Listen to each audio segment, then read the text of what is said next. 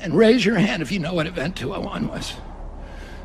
Okay, for those of you who don't know, Event 201 was a pandemic simulation, a coronavirus pandemic simulation in New York City, hosted by Bill Gates and Avril Haines, the former deputy director of the CIA, who did all of the Guantanamo Bay cover-up. She is like the cover-up queen.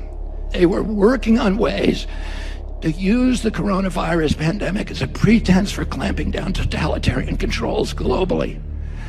George Gao and Avril Haines from the CIA are talking, they have a soliloquy about how do we clamp down to stop people from saying this came from a lab leak.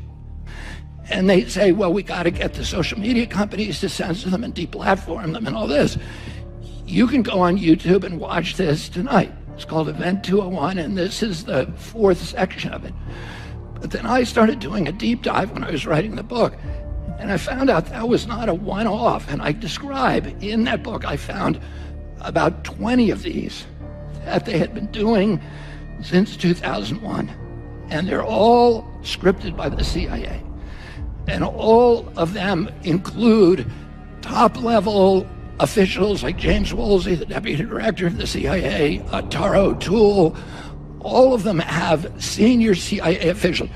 Many of them have famous people who kind of give an imprimatur of legitimacy to what they're doing, like Madeleine Albright or Tom Daschle or, Bill Gates and a lot of them, and Gro Brundtland from the WHO. They end up drilling, each one of them is drilling the imposition of totalitarian controls. Collectively, they have names like Dark Winter and Crimson Contagion and all these weird names, but collectively they're called Operation Lockstep.